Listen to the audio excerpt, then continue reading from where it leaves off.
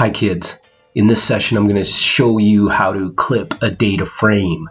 And clipping a data frame means I'm trying to exclude certain information from my map. So as you can see here, I've got a red polygon in the middle of my map and a bunch of other additional information. So what I'd like to do is I'd like to filter out all of the data that falls outside of the red polygon.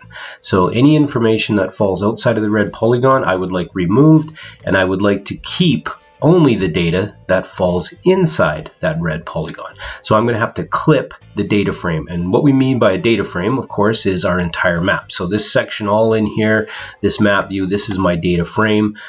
Here's my data frame listed in my contents pane. So I'm going to right click on my map data frame, and I'm going to go down to properties. And you'll notice in the map properties, I've got a clip layers option. So there's a number of different ways we can clip.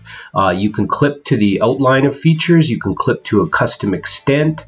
So if I select custom extent, I can select something that might be listed in the list here, the total extent of what I see on my map, or all the layers, or the current visible extent. Now, as mentioned before, I would like to clip it just to this red polygon. So in that case, I'm going to go clip to the outline of features. And notice it only has the layers that are polygon features, because the only layers you can clip to are polygon layers. You won't clip to lines, you can't clip to points, of course, but I have that one layer, the red township layer. I'm going to use that. So I'm going to select it, I'm going to click apply, and then I'm going to click OK.